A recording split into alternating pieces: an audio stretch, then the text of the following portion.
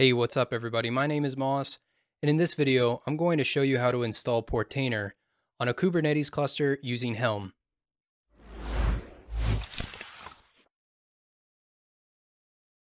I'm going to be using the official Portainer Helm chart, and to give you some additional context, the Kubernetes cluster is a K3s cluster running on Raspberry Pis. Before we start the installation, I want to give you a quick overview on what Portainer is. Portainer provides a web-based interface for managing containers, images, networks, and volumes.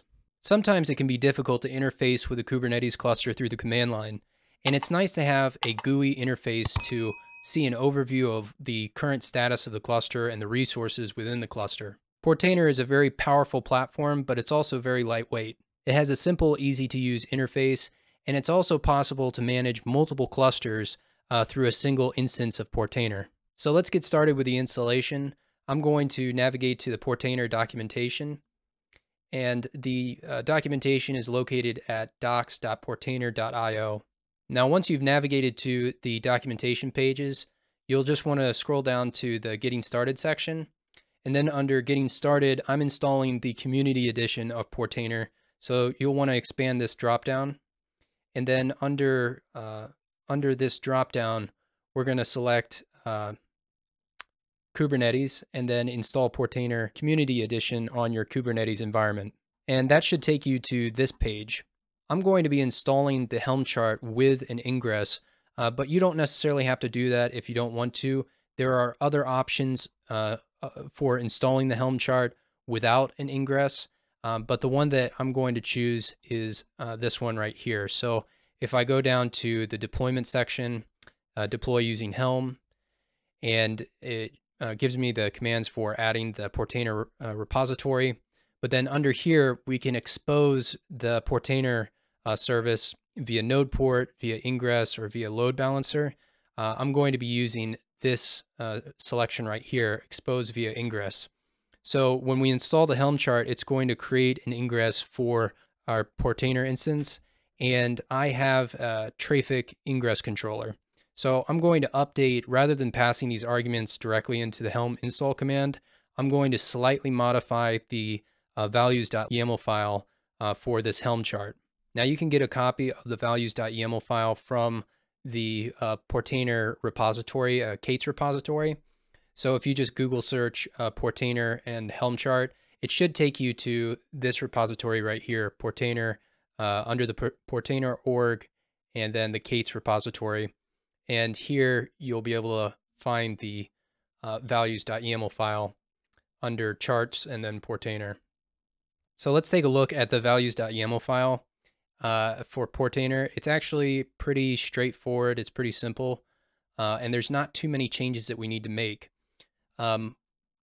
Just remember, in my case, I'm going to be enabling ingress for Portainer, but basically we'll leave a lot of this the same. So I'm not going to enable Enterprise Edition. I'm going to leave the image the same. The node selector is something that I did modify because I wanted to pin Portainer to a particular node, and I'm using a local provisioner. So I'm using like the default storage class with K3s, and to avoid having, like, since it's going to be like on one node, right? The data is going to be on just one node. If Portainer has to be restarted, I want it to be pinned to a particular node so that it has access to the data. So this is one thing that we need to modify. At least in my case, I wanted to modify it. And then for the service definition, we'll modify the type of service to be cluster IP. So as it says here, for ingress, set the type to be cluster IP, and then enable ingress to be true. I'm going to leave TLS false, and then we'll enable the ingress to be true, and we'll specify a host path. So I've set up my cluster with DNS server and also the ingress controller in a way that I can access pretty much any service in my cluster through the domain cluster.local. So it'll be like service name.cluster.local. In this case, the service name would be Portainer. So it'd be portainer.cluster.local. and we'll see that in a minute. I also adjusted the size to a smaller amount. I think I set it to like 2 gigabytes. So how do we get this on our machine? If I select raw, we can just curl the raw file to the local machine.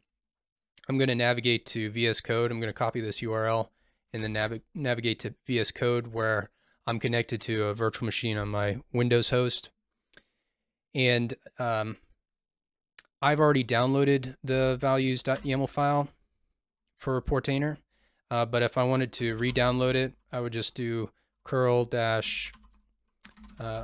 -ol and then insert, and that should download the values.yaml file to my local machine.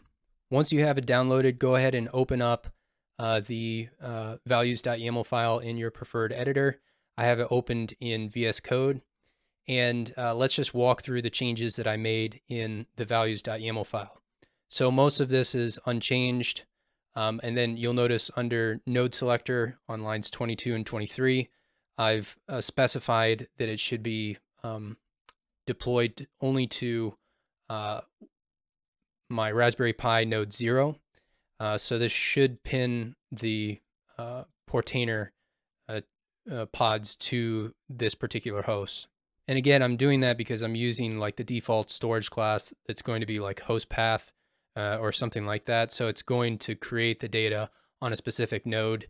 And when Portainer restarts, I need it to be pinned to that node so that it has access to the data. Now down on line 29, I've modified the service.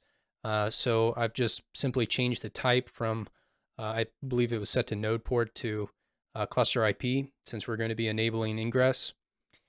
And then under the ingress settings on line 51, I've set it to true. I've left the ingress class name blank, and I haven't added any annotations here. Under the hosts, I've added what my host name will be. And again, I've configured my DNS. I have a DNS mask server running, and I've configured my clients on my home network to utilize that DNS. So anytime I'm accessing a .cluster.local domain, it gets routed to my Traefik ingress controller, and then Traefik, based off of the service name, will route it to the backend service. So in this case, the name of the service will be Portainer, and so it should route it to the Portainer service. And then the final change that I make is just to drop the size for the persistent volume claim down to 2 gigabytes from 10. I don't really need a lot of data, I don't think. And this seemed to run fine for my specific use case. You may not want to change that depending on your use case. And if you're using a different storage class than I am, like I'm using the default host path type storage class that comes with Kubernetes, then you'll have to specify that here and configure it accordingly. So now that we have the values.yaml file modified, we want to add the Helm Chart repository and then install the Helm Chart and reference the values.yaml file that we modified here so that it can properly deploy Portainer to our cluster. You'll notice in the bottom left here, I have K9 set up, and we can see the namespaces in my cluster. I've already created a namespace called Portainer, but when we use the Helm install command, we will pass in the option to create the Portainer namespace if it's not already created. So I'm going to go back to the instructions on setting up Portainer. And if we walk through the Helm install command, you'll see the create namespace flag. And the namespace is Portainer. The release is called Portainer, and then the Helm Chart repository is the Portainer repository. So let's go up here to these two lines and first add the repository, the Helm repo repository. So I'm just going to copy that in and hit enter. I already have it, so it's skipping it. And then Helm repo update to make sure that we have the latest. Okay. So when I run this Helm install command, since we've modified the values.yaml file, I don't have to pass in these options or these arguments since they were already set in the values.yaml file. I just have to specify the values.yaml file in my Helm install command. So I already have it up here. So we have Helm install, create namespace, and then the namespace name is Portainer. The Helm release is called Portainer, and then we're specifying the Portainer repository. And then finally, we're specifying the values.yaml file using the -- values option. So I'm going to hit enter, and then I'm also going to go into the Portainer namespace so that we can see the pods that get created in the Portainer namespace. Okay, and you can see that the Portainer pod is starting up.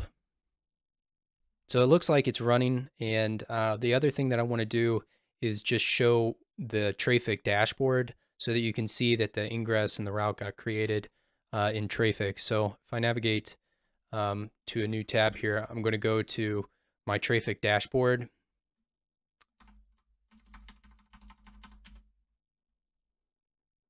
And then we will go to HTTP, and then we have HTTP routers. You'll see here at the bottom, I have the portainer.cluster.local. So if I were to navigate to this URL, I should be able to access it. Now I haven't configured my host machine to utilize my DNS mask DNS server. So I'm going to open up my virtual machine, which does have access to that. I have configured it to utilize the DNS mask server. And I'm just going to go to portainer.cluster.local. And we're presented with the setup page where I create a new admin user.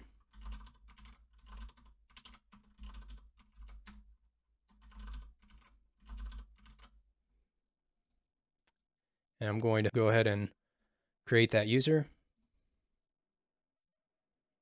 And under the quick setup page, I can specify to add a specific environment, a remote environment that this Portainer instance is not running on. So like a remote Kubernetes cluster, or I can utilize the local environment that the Portainer instance is currently running on. And that's the one that I'm going to use. So I'm going to select Get Started.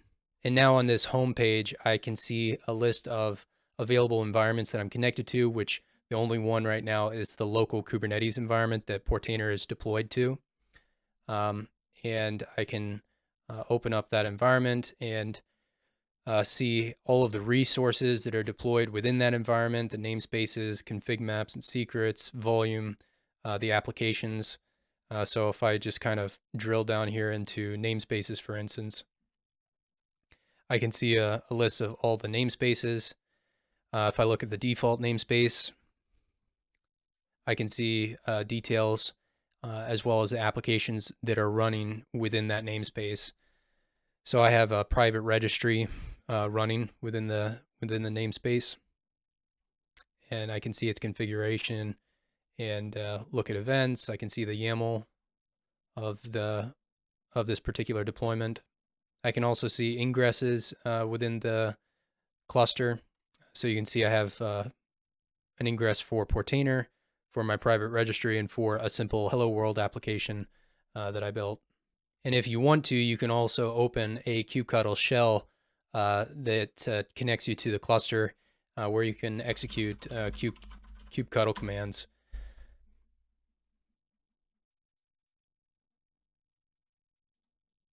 So that's pretty much it. It's a pretty simple installation process if you're using the Helm chart.